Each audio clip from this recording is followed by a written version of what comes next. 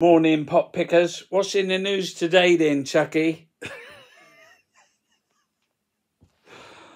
I don't know. That first story is a bit interesting, though. It's being reported. It says here the Tory party is going to stand down at the next general election. It says, having considered its position and after a period of much reflection, the entire Conservative Party has decided not to seek re-election in 2024. The party issued a statement thanking the voters, for supporting it over the previous years, but announcing it no longer wish to be considered as a candidate for government, having spoken to wives, husbands, families, other people's wives, other people's husbands, other people's families, and to mention reality TV producers, publishers, accountants, speaking agencies, and headhunters. The party has concluded that now is a good moment to move on. Said the party, I intend to explore other career opportunities outside of politics if there are any left after 12 years in government. He added, it doesn't work out, I may consider entering the charity sector, in which case I'll be sitting with an empty hat on your street with a sign saying, I'm hungry, homeless, and very right wing. Please help. What newspaper was that in?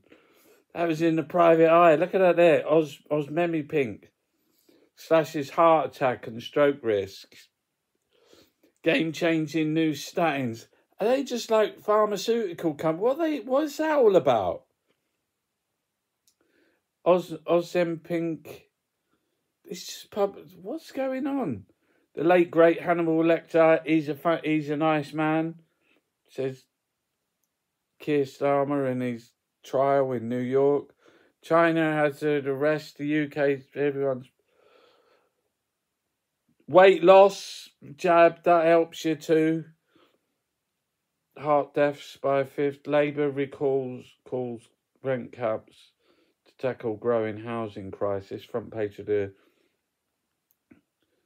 Guardian. British nature in crisis, and every political party. No one gives a fuck about the wildlife. Daily Mirror, they're going with, what do you think they're going with?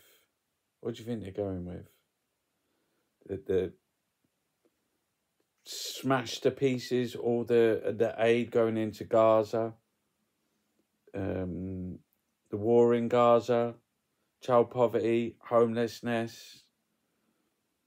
No, they're going with Man United to tell their wags, find your own way to Wembley. Does that even mean?